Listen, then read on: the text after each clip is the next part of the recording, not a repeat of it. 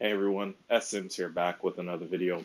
So if you're like me and you like to do some light gaming and you got a Z440, but you're thinking about upgrading your graphics card, I'm going to kind of show you why you don't necessarily need to, especially if you have one of these right here, the NVIDIA Quadro M4000, and why you should kind of focus a little bit elsewhere in terms of upgrading if you really want to do some gaming, especially in 2022.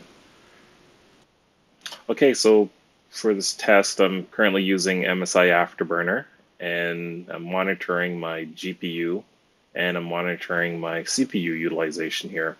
And what you'll see right now with the game running at full speed, my CPU is kind of maxing out 97, 99. Sometimes I've seen it hit 100% here. Yep, there we go. So yeah, I mean, I'll let it run for a little bit longer, but kind of zoom in here just to really put some stress on my CPU here.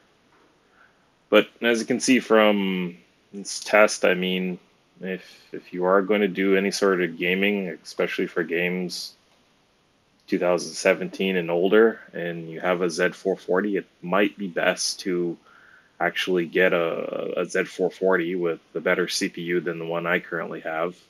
And as you can see here from the top left, where it's monitoring the GPU, it's barely spiking past 25%.